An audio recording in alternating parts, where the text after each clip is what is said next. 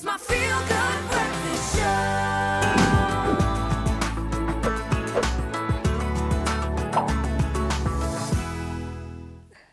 It's a bunny rabbit. Welcome back. You're live with Expresso.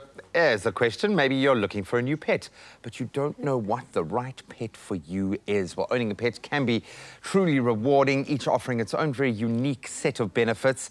Is it a bird? Is it a hamster? Is it possibly a very cuddly bunny in this case? In today's series of How to Choose the Right Pet for You, we look at the world of bunnies, and we've got our animal behaviourist Helen Bastin now joining us with the coolest, cuddliest, sweetest dude. Gorgeous. I want to say little guy, but he's quite a big guy. But quite a he big is guy. awesome. I had a little bit of a cuddle before we started. Nano, ladies and gentlemen, there is Nano the rabbit. He is beautiful. What breed? What kind of rabbit? So they're called the big whites, but they have these pale eyes, and they get very much overlooked when getting a new rabbit. You know, in rescue. It can be a bit unnerving, the red eyes. It is, but they're actually the friendliest breed. They are so chilled. I mean, look at him. He's super cuddly as well. What I love, he's like my pup who gets that like dreamy look when he gets cuddled. You know, he's got that vibe about him.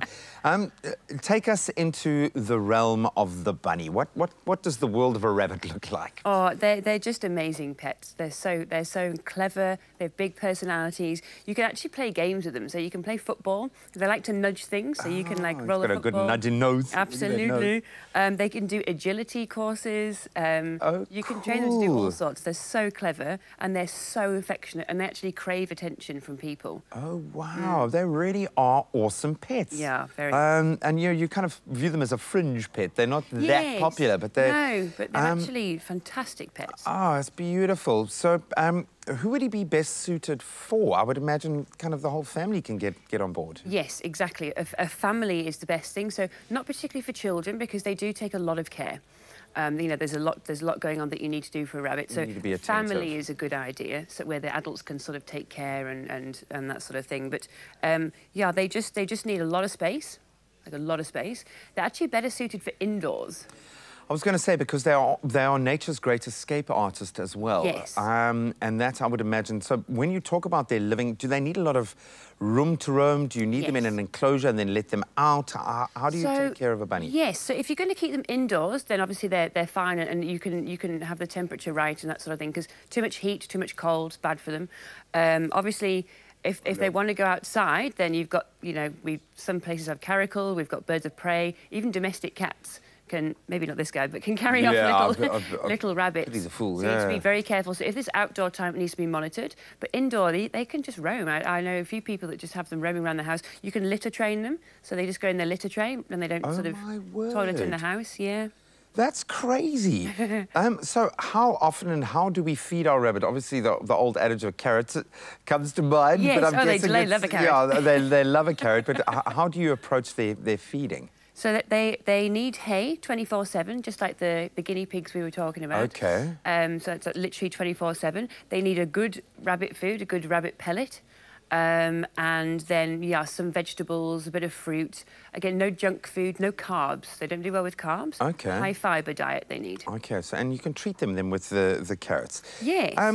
Man, he's so lovely, and he's proper clocked me as well. He's just sitting here and enjoying this conversation, enjoying his moments in the sun. Nano, you're a beautiful boy. Any last tips of advice for someone wanting to own a rabbit or more? Would you own one, or are they social animals? So, yes, they can be. Nano's got a girlfriend called Juliet. I know, she's shy. She had to come. She had to come for moral support. That's so sweet. Yeah, some of them love bunny company. Some of them get a bit funny with the rabbits, so you just have to sort of gauge it. But they just love human attention. Because in the wild, they can be quite territorial as well. Yes, absolutely. Especially the males. And with other animals, are they okay? I would never leave them alone with other animals, but I was just talking to a lady backstage, and she has tortoises and rabbits together, which is adorable. And ironic. Yes. I didn't think of that. And then I actually grew up and I had rabbits in the house with my cats. and the rabbits actually bullied the cats. Cats more than, so, yeah. But I think it's just being very careful and introducing slowly and just, you know, being aware. And letting their personalities come out. But, I mean, Nano, you are the perfect poster boy for rabbits, for the big guys. He is beautiful, he's cuddly, and seems to have a great nature about him as well. So. And he's also been neutered. It's very important to get them neutered and spayed because they breed like rabbits. Yeah. So, and then they are territorial and can get a bit grumpy, so they do fine under anaesthetic. So it's really important to get them spayed and neutered. Okay. Well, as you should with all of your pets, is be thinking about that. Have a conscience about your pet ownership. But you might be one of my favourites. I love the guinea pigs, like the hamster, but the rabbit, I'm loving. They're cute, they're cuddly. They seem to have amazing personalities and would definitely make great pets. But like any responsible pet owner, there are many aspects to consider before bringing a new pet into your home. So I would suggest go to a rescue environment if you can. Find a rabbit that has lost a home, that needs a home, and yours could be it.